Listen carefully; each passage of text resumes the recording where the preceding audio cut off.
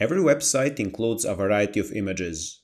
Having too many images on your website can slow it down, resulting in losing potential clients and users. It could also harm its SEO performance, giving your website a negative score on search engines such as Google. To prevent this, it's crucial to understand how to use specific image formats and how to minimize image sizes while maintaining quality. In this video, I will explain how different image formats works, what are their use cases, and how to reduce file sizes of your images. Let's begin with image formats. In this video, I will go over 4 image formats that are most commonly used: JPEG, PNG, SVG, and WebP. All of these image formats have their unique use cases. Let's talk about these image formats for a moment. Starting with JPEG. Its main benefits are those that it offers lossy compression, meaning that it can reduce file size considerably, but at the expense of some quality. The second benefit is that it's well suited for photographs and complex images with lots of colors and gradients. Now, after talking about these benefits, let's say a few words about drawbacks. First on our list is loss of quality. Each time you save an image as JPEG, it loses some quality. This is especially noticeable with texts or sharp contrasts. Second thing is no transparency. JPEGs do not support transparent backgrounds. Moving on from discussing transparent backgrounds, let's explore PNG, a format well known for this feature.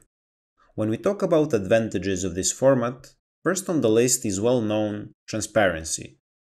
PNG supports transparent backgrounds, which can be crucial for logos, icons, and other images that need to be overlaid on various backgrounds. Second one is sharpness. This format is well suited for images with texts, line art, and sharp contrasts. Third one is lossless, meaning the image retains all its original data and quality.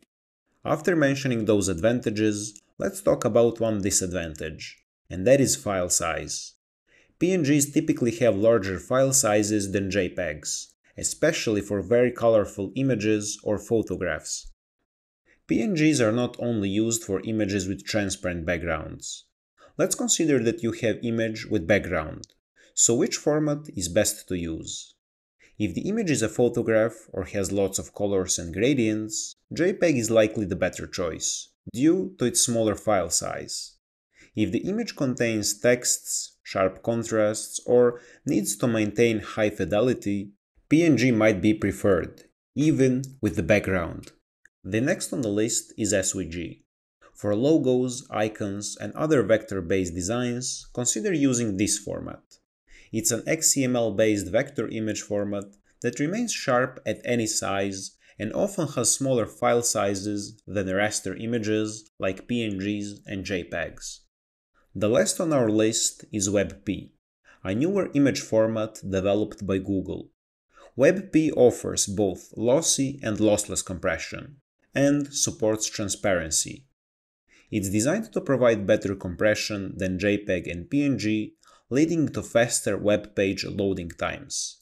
However, the downside of this format is that it's not supported in every browser. After talking about all of these file formats, let's see what are their use cases. In this video, I'll be using Figma to export files. Let's start with JPEG. These images here are photographs and don't require a transparent background, making JPEG format suitable for exporting them. All I have to do here is select the image, go to the export panel and set the format to JPEG. After that, I just need to click on export button, name my image and save it to my PC. After all of that done, I just need to go back to the Divhunt and upload all the images I saved. Now, all of my images are uploaded and ready to use. All I have to do now is set these images to my tags and my work is complete.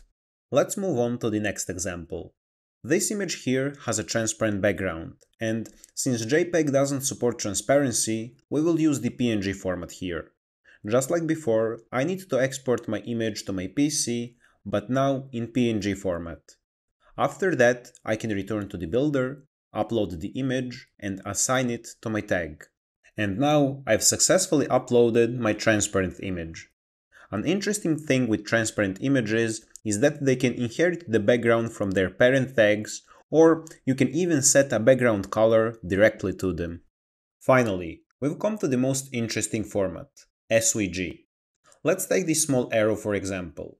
I'll go ahead and export it in SVG format. After saving it to my PC, I can return to the builder, upload it, and assign it to my tag. Now, what's the magic with this format? Well, to explain that, let me zoom in on this JPEG image. You'll notice that after a certain point of zooming, this image becomes blurry. That happens because this image is constructed with pixels, and as you zoom in, those pixels get bigger and bigger, causing a loss in image quality. However, this is not the case with SVG format. If I go to my arrow and start zooming in, you'll see that this image never gets blurry. That's because SVG images are not constructed with pixels. Instead, they are made with code, which keeps them sharp and maintains their quality regardless of how much you zoom in or resize them. On this page, we can find various examples of SVG usage. For instance, these checkboxes here. And if I keep scrolling, you can see these stars, which are also in SVG format. Even the logos at the bottom of the page are exported in SVG, which is fantastic, because if I increase their size, their quality will remain unaffected. They will still be as sharp no matter how much I zoom in or resize them. Let's discuss a relatively new format known as WebP. Unfortunately, Figma doesn't allow direct export to WebP. Instead, you'll export your files in JPEG or PNG format and then use a conversion software in your web browser. I prefer using TinyPNG, but you can choose any other software you like. TinyPNG can convert your image to WebP and compress it at the same time. Once it's done, you can download a zip file which will contain your image, which is converted to a WebP format. And as we said before, WebP supports transparency, so my image that was originally PNG and had transparent background will also be transparent when converted to WebP. Now that we covered how to convert your image to WebP format, let's discuss its practical use. Imagine that you're running a blog website. You'll likely have numerous images within your blog posts. As your blog grows with more posts, the number of images on your website increases significantly. To ensure your website remains fast and efficient, it's beneficial to keep image file sizes to a minimum. WebP is particularly useful in this scenario, because it can be compressed to remarkably small file sizes, saving your valuable storage space and contributing to a faster loading website. Let's discuss the sizes of these file formats before diving into optimization. The smallest is SVG, which is naturally very compact and usually doesn't need optimization.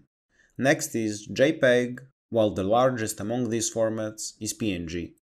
Now, let's discuss the most crucial part of this video, and that is reducing file size. All the images I previously used were already well optimized by the designer. But let's say you have an image you like and want it on your website. For this example, I already prepared one JPEG image. If you want to optimize a PNG, the process will be exactly the same. Before I start making any changes to this image, I will save it and check how large it is. You can see that this image is 3.5 megabytes in size, which is too much. To reduce the file size of this image, firstly, when we compare these two images, the old one is significantly smaller in dimensions than the new one. So let's go ahead and adjust the size of this image a bit. Let's check this option here so that the height and width of this image scale proportionally. Then we'll set the same width as our old image. After these adjustments, I'll save this image and go check how much we reduced the file size. You can see that now our file size is more than 10 times smaller. However, we're not done yet. We can further reduce the size of this file. To do that, I will again go back to TinyPNG website. There are many websites that can compress images on the internet, but I personally prefer this one. All I have to do here is upload my image and wait for TinyPNG to work its magic. After it's done, I can see how much this file size has been reduced. Now, all that is left is to download my image, and let's compare the final image with the original one. You can see how much we reduced the file size of this image. But now, let's check if this image lost some quality. Now, if I go back to the builder and set this image to my tag, you'll see that it looks pretty good, considering that we massively reduced its file size. Even if I check the live site, this image will still look good. However, in some cases, your images might appear more blurry if you follow all of these steps. This can happen when you have detailed images like human faces or similar subjects. If that happens, there are a few things you can do to minimize the blurriness. First, you need to go back to the Figma and increase the size of your image. Don't overdo it with values. Go with some smaller values, and if you're not satisfied, just increase them bit by bit. After that, you can compress it again with tiny PNG. You can repeat this process until you make your image look good without excessive blurriness. Or, in some cases, if your image is already small enough when you export it from Figma, you can completely avoid compressing your image with softwares like TinyPNG. It's important to understand that when you optimize images, they will inevitably lose some quality.